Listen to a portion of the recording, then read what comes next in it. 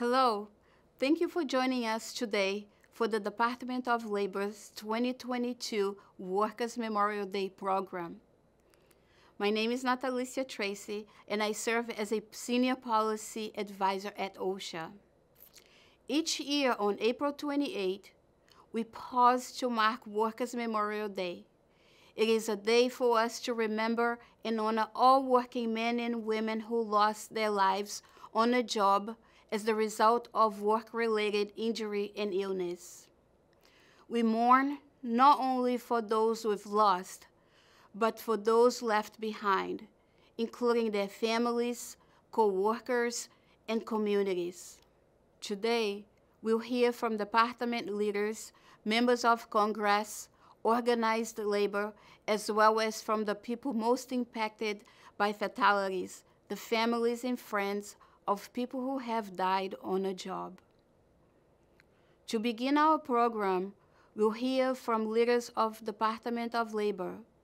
These public servants have spent many years working and advocating for workers' rights, and improved worker safety. I invite you to read their bios to learn about their unique backgrounds in service on the Workers' Memorial Day page. First, I would like to introduce Assistant Secretary of Labor for Occupational Safety and Health, Mr. Doug Parker, followed by Assistant Secretary Williamson and Secretary Walsh. Hello, and thank you for joining us today. One of the things I do each week is sign condolence letters for families who lost someone they love to a preventable workplace fatality. Each letter begins, "Please accept my heartfelt condolences," followed by the words, "for your husband, your son, your daughter, your mother, your uncle, su esposo, su hermano." I read each of their names and sign each letter because it's important not to see the thousands of workplace deaths each year as statistics, but as people who are being missed and grieved by the families they've left behind. On Worker Memorial Day, we pause to join families and loved ones in remembering and honoring the people they've lost.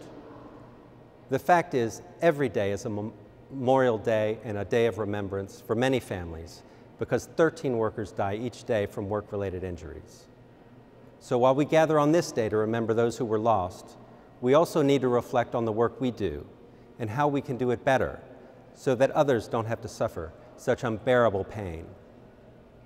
I assure you, we are working at every level of OSHA to save lives, from rulemaking and aggressive enforcement to compliance assistance, training, and education. We are using all our tools to empower workers and ensure they are protected from workplace hazards.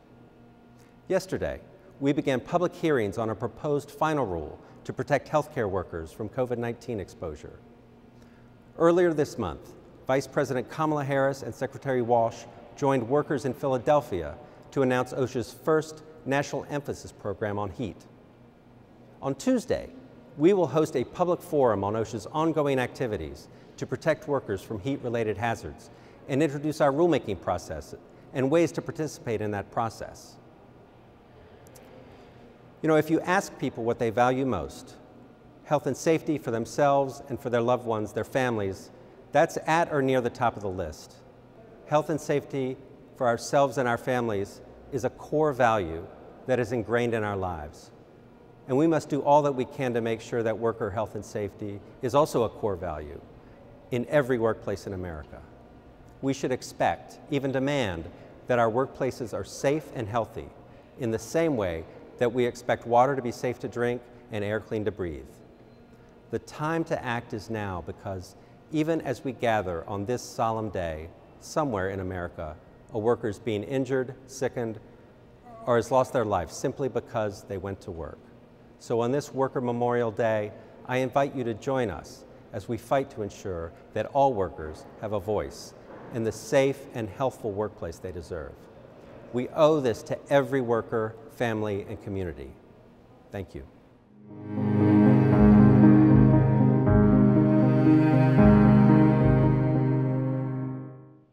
Good afternoon. I am Chris Williamson, Assistant Secretary of Labor for Mine Safety and Health. I'm honored to serve alongside Secretary of Labor Marty Walsh, Deputy Secretary Julie Sue, Assistant Secretary for Occupational Safety and Health Doug Parker, and the department's dedicated team of worker safety and health professionals. All of us share a deep commitment to protecting the safety and health of our nation's workers. On Workers' Memorial Day, we come together to remember those workers we have lost and honor their memory by recommitting our efforts to prevent future workplace tragedies. I was born and raised in a mining community in southern West Virginia. My family worked in underground and surface coal mines, operated heavy equipment and trucks, and worked in factories, sawmills, and construction, all workplaces that require great vigilance, communication between workers, and making safety a priority. Many of my childhood friends are miners today. I know firsthand the positive economic impact that the mining industry brings to many communities, like the one where I grew up. Sadly, I also know what can happen when mines are not operated safely, and miners are unnecessarily exposed to occupational hazards that can cause irreversible health problems, pain and suffering, and death. When Congress passed the Mine Act and created MSHA, it communicated with the force and effect of law the agency's primary mission, that the priority and concern of all in the coal or other mining industry must be the health and safety of its most precious resource, the miner. That clear instruction and principle are what guide our agency and its employees. Since the Mine Act became law in 1977, the mining industry has changed and evolved.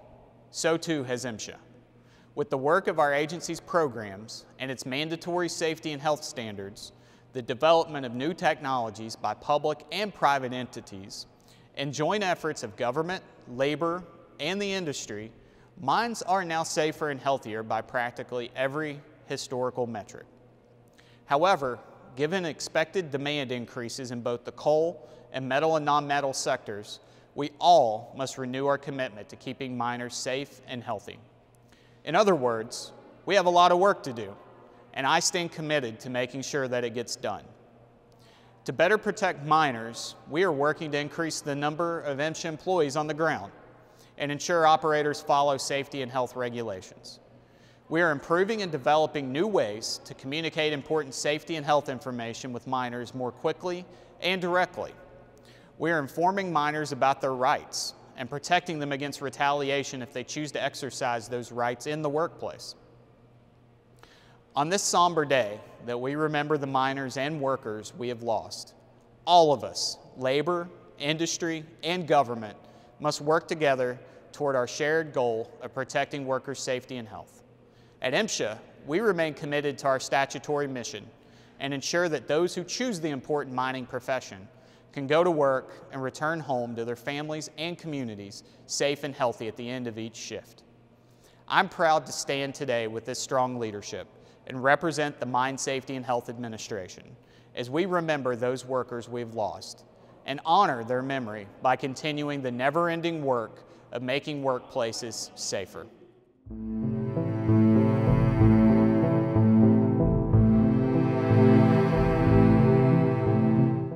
Hello everyone, thank you for joining us to commemorate Workers' Memorial Day in 2022. On Workers' Memorial Day, we remember and we honor the men and women who lost their lives on the job.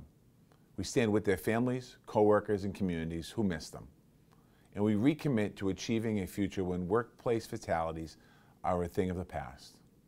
The fact is, many of these tragic losses are preventable if safety standards are followed, controls are in place, and safety and health are made a priority.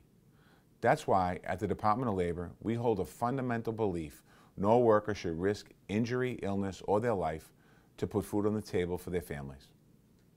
We've made lots of progress making these workplaces safer, but still, over the past year, nearly 5,000 workers left for work and didn't come home. On this Workers' Memorial Day, we remember them, and we reaffirm the right to a safe workplace for all. Over the past 2 years, families around the country have been impacted by COVID-19, and we've taken action to protect workers from infection on the job. OSHA is developing a rule to protect healthcare workers from the spread of infectious disease. and we're updating our guidance and our enforcement for all workers to reflect the latest science and data. As our recovery continues, we are focused on empowering all workers. So as people start new jobs, OSHA is making sure they have the information and training they need to safely perform their new role. And we want everyone to know you should be able to speak up about safety and health concerns in your workplace without fear of retaliation. It's important to know your rights, and it's important for employers to know their responsibilities. It's also important for all of us to make equity a priority. For example, Hispanic or Latino workers made up 18% of the labor force in 2020, but they accounted for 23% of workers who died on the job. And some industries see more fatalities than others, including construction, agriculture, and transportation. These workers are entitled to the same protections as anyone, and we must do everything in our power to make sure they get them. At the U.S. Department of Labor, our mission is to ensure that all workers in every industry can stay safe and healthy on the job. No worker should have to put their paycheck ahead of their safety. So on Workers' Memorial Day, we dedicate our work to the memory of those we have lost. And we commit to doing everything we can to make sure employers are doing their job so workers can safely do theirs. I want to thank you for your partnership in this work.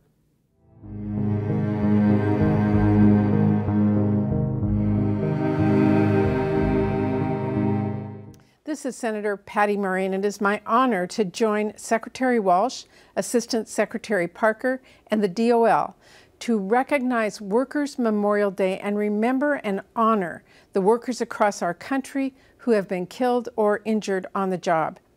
Every worker has the right to a healthy and safe workplace and the confidence that they'll return home safely at the end of each shift. But the unacceptable reality is that too many workers, as the COVID-19 pandemic highlighted, are still subjected to unsafe and dangerous working conditions.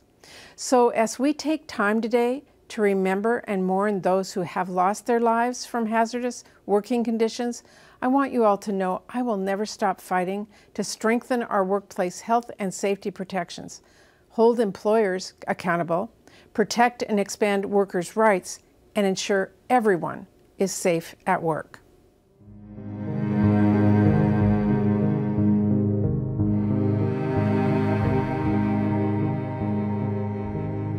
Sebastian, a farm worker in Oregon, was just 38 years old when he died on the job from heat exposure.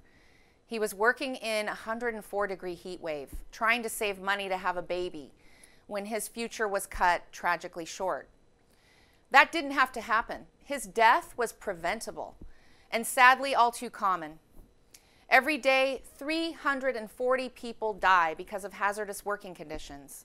That's 340 families losing a parent, a child, a sibling every single day. When employers don't keep our workplaces safe, it's workers and our families who pay the price. On Workers' Memorial Day, all of us at the AFL-CIO and across the labor movement remember and mourn those we've lost. And we recommit to our fight for a safe workplace for every worker, because we know that workplace injuries, illnesses, and deaths are preventable. Our farm workers and warehouse workers do not have to lose their lives by being forced to work in extreme heat. Our mine workers don't have to become increasingly ill after being exposed to dangerous silica and coal dust. And our healthcare professionals and essential workers on the front lines of the pandemic did not have to contract debilitating diseases while they were keeping our country running through the pandemic. Everyone should be able to work a shift without fear of getting sick or dying. We know how to make that happen, how to keep each other safe. We have to raise our collective voices until we have the standards and protections every worker deserves. We've done it before. Thanks to the tireless efforts of union members and our allies, the Occupational Safety and Health Act and the Mine Safety and Health Act went into effect 50 years ago. Those laws are a promise to every worker. They recognize that you have the right to a safe job. It is fundamental. And over the years, we've won more critical worker protections against silica, beryllium, coal dust, and many other hazards. Last year, we secured emergency COVID-19 protections for healthcare workers. But when 340 people die every day because of unsafe working conditions, it's clear. We all have to do more to deliver on that promise. So let's raise our collective voice again. Let's win stronger health and safety protections in our workplaces that address the inequities that workers of color have faced for too long. Let's create stronger job safety laws. Let's hold workplace safety agencies and employers accountable. And let's make sure that every worker has the right to a safe job and makes it home at the end of the day so that no one else's story ends like Sebastian's. That's what the labor movement commits to on Workers' Memorial Day and every day. Thank you. Part of remembering and honoring those people who have been injured or died on a job is hearing their stories and understanding the impact on the families and communities they left behind.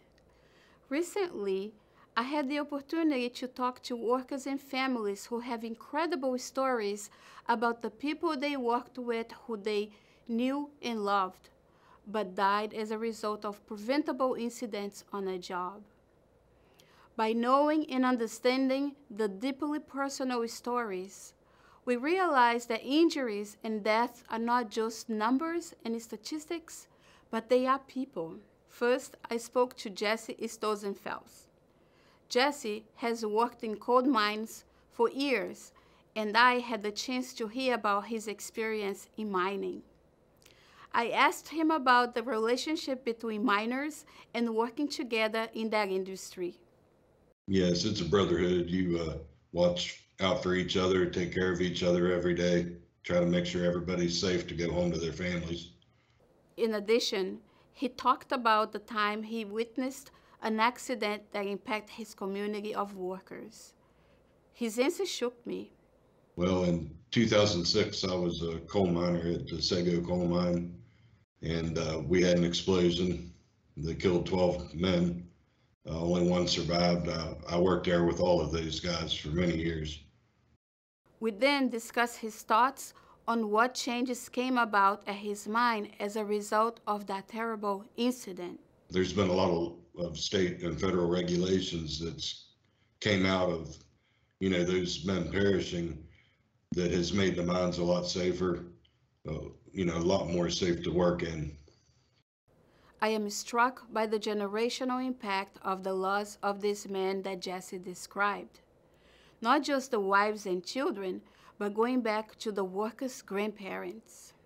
Well, it's pretty rough whenever, basically the person who brings the income home to the families doesn't come home. A lot of wives, children, even as far as grandparents, parents, they suffered a lot because of the loss of their family. I also had the opportunity to talk to Alejandro Zuniga. Alejandro experienced firsthand being injured on the job. For 3 years, he suffered the consequences, as did his family and the community around him. Yo experimenté una experiencia de intoxicación de monóxido de carbono en mi trabajo. Desgraciadamente, en la área de mi trabajo, ni mi patrón, ni en la escuela donde yo trabajaba, tenían las reglas de seguridad establecidas. Gracias a Dios, 3 años después pude recuperarme y estar aquí con ustedes. Durante el accidente es un impacto muy negativo porque yo tuve que tomar mucha terapia psicológica y terapia psiquiátrica.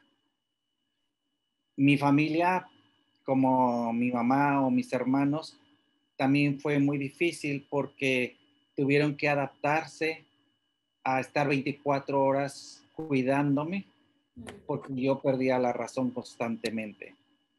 El impacto es desastroso para toda la familia y es muy triste para la persona cuando nosotros lo vivimos. Esto nos causa un daño mental para toda la familia, que vive con nosotros directamente o que está fuera de en nuestros países también. En la sociedad es muy difícil también porque la sociedad se da cuenta que no hay un sistema que sea útil y que proteja al trabajador, vivientes, como yo. Okay. No hay nada que ayude a ellos a recuperarse y regresar a la sociedad, a ser activos. Y muchos trabajadores, como yo, tal vez mueren, pero por la depresión o por las consecuencias que les causó esa lesión, porque no hay realmente leyes que los protejan, patrones que los apoyen y son invisibles. Alejandro also shared his experience advocating on behalf of workers who have suffered injuries. Fue algo que ahora estoy trabajando como organizador por 10 años. Duré 2 años de voluntario aprendiendo. Entonces ahora estoy como interino en el centro de trabajadores. Es muy triste acompañar a trabajadores ahora que estoy en esto, cuando se quedan sin brazos, cuando se quedan sin pies. Es muy triste saber que llegan con nosotros y les decimos, la ley no protege. Está bien porque él no tiene el workers' comp. No es lo mismo cuando nosotros escuchamos las historias de los trabajadores, cuando a veces me toca estar ahí con ellos. Sí. Y es una cosa, no sé, no tiene nombre, no sabe uno, y una cosa, una explosión en la cabeza que dice uno, ¿qué estoy haciendo aquí? Y las leyes, ¿dónde están? Si no pueden proteger a estos hombres.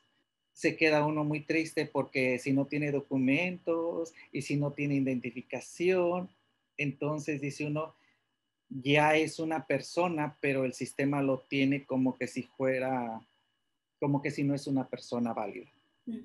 Si eres una persona, pero no tienes tanto validez, o sea, bye bye, a ver cómo te las arreglas.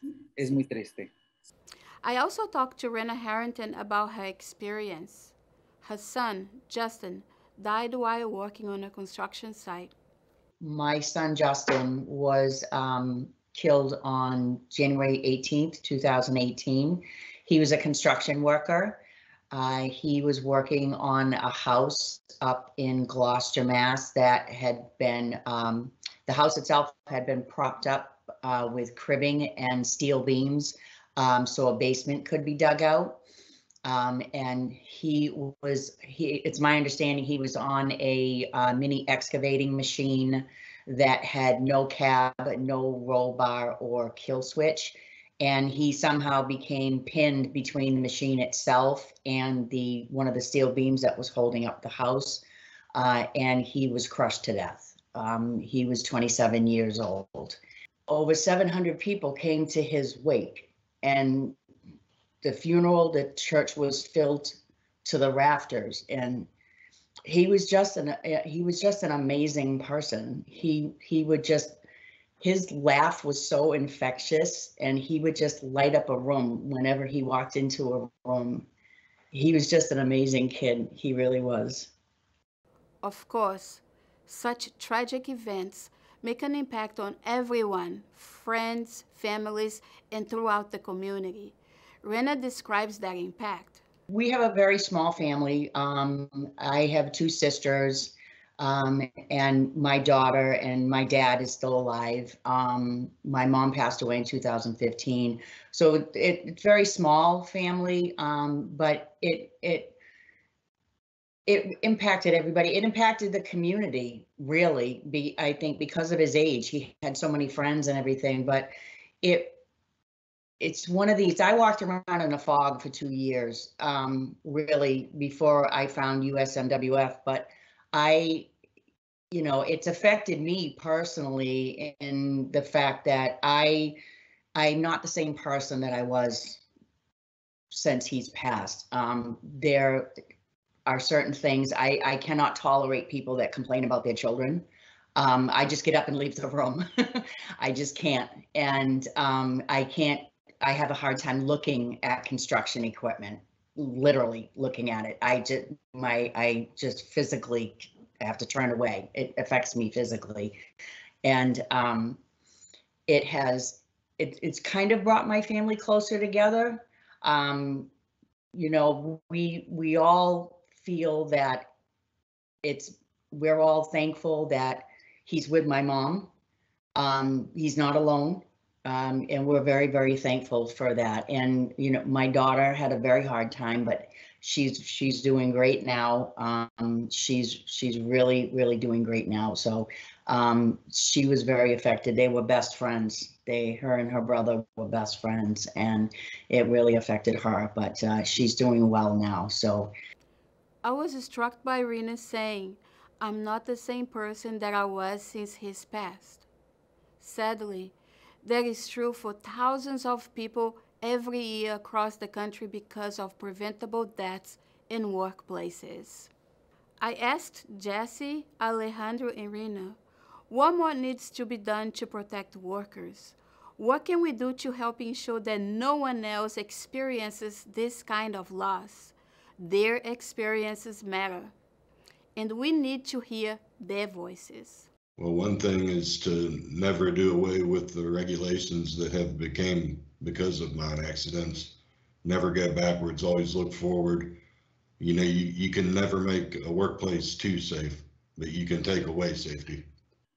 Los departamentos de OCHA o el trabajo tengan leyes que castiguen a los patrones, pero sean castigos fuertes para que el patrón tenga miedo de romper una ley. my son's company was a subcontractor. It was a very small company, less than 10 people, a very family-owned business.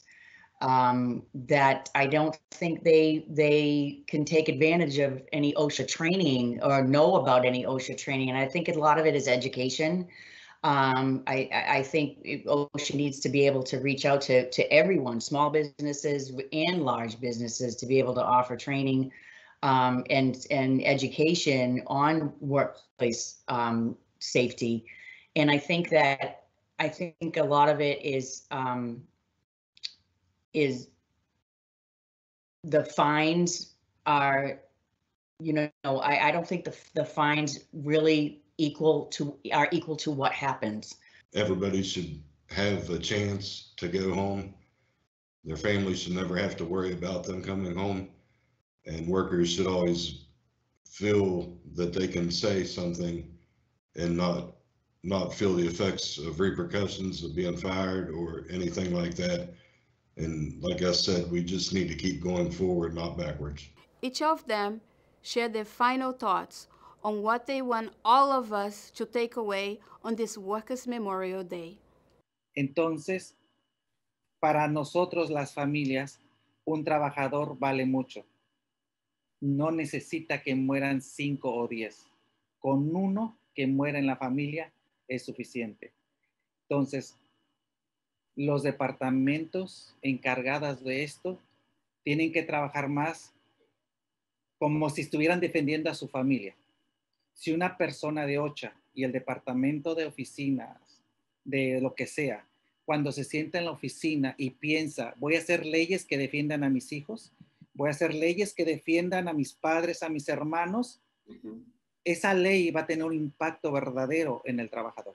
I would just like to say that since finding United Support Memorial for Workplace Fatalities in 2019, I've become a very active family member and board member for this organization. It's unfortunate that an organization such as this needs to exist, but it does. And I am hoping that Justin's voice will turn tragedy into prevention and change. Thank you to all of today's speakers. We are grateful for your time and for sharing your thoughts and experiences.